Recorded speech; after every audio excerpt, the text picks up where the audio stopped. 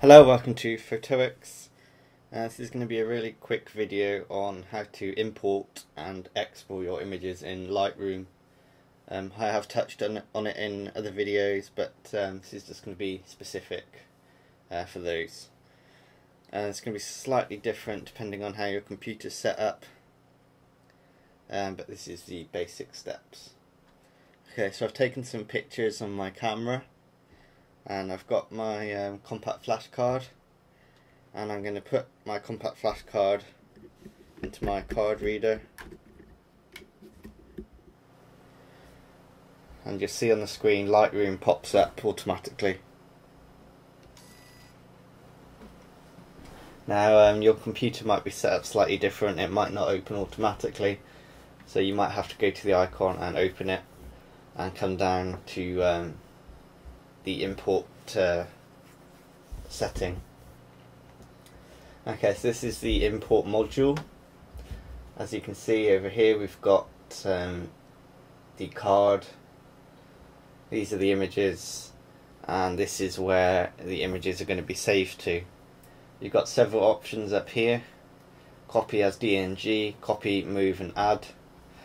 What these mean is you can copy the raw NEF files, convert them to Adobe's DNG format and copy them to the location, or you can just copy them to the location.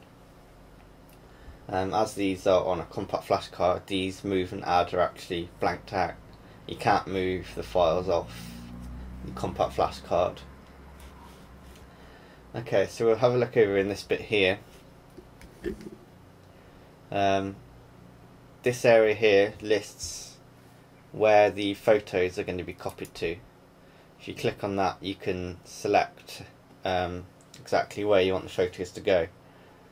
For this, I'm just going to choose desktop, but I suggest that you put them in your My Pictures folder and you let Lightroom arrange them all for you.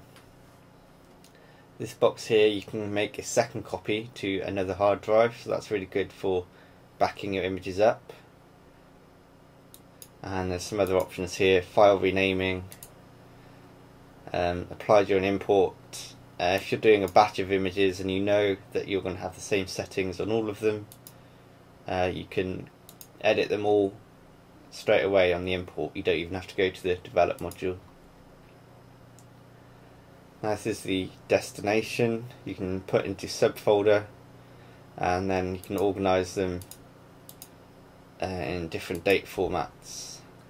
Like I said, I suggest you put them in your My Pictures folder or a separate pictures folder, and you let Lightroom automatically date them for you, and that'll create all these folders in the different dates, and it'll be nice and easy to find all your photos. For this video, I'm just going to leave it as it is. Okay, so all our pictures are checked. You can see the tick boxes. So I'm going to click import. That then opens the Lightroom library and it imports your images. Now what I would do is I would go into the develop module, and I would do all the settings changes that I wanted. And then once I was happy with the photograph and I was ready to export this to a JPEG or a TIFF, I'll do the following. Come up to File and Export, or Ctrl-Shift-E, and that brings up the export box. So we have a list of options here. You can export to a specific folder. Again, just for this video, I'm going to choose the desktop. You can put it in a subfolder, and you can add the JPEG images back into your Lightroom catalogue. I don't use this option because I only want my Lightroom catalogue to have the raw images in. If you've got existing file names, you can overwrite them or ask to overwrite them. You can rename them, and you have several options for custom names or sequences. And this is where you choose your file type. You can have JPEG, PSD, TIFF, DNG or original. Most of the time you're going to want JPEG or TIFF. I'm going to leave it on JPEG. This is the quality, the colour space. I tend to leave in sRGB for JPEG. You can limit the file size, which is really useful if you're uploading to forums or on the web and there's a file size limit. You can apply output sharpening.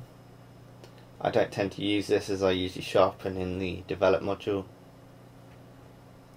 And you can watermark your image, so you can see my how to watermark using Lightroom and Photoshop video for more on that.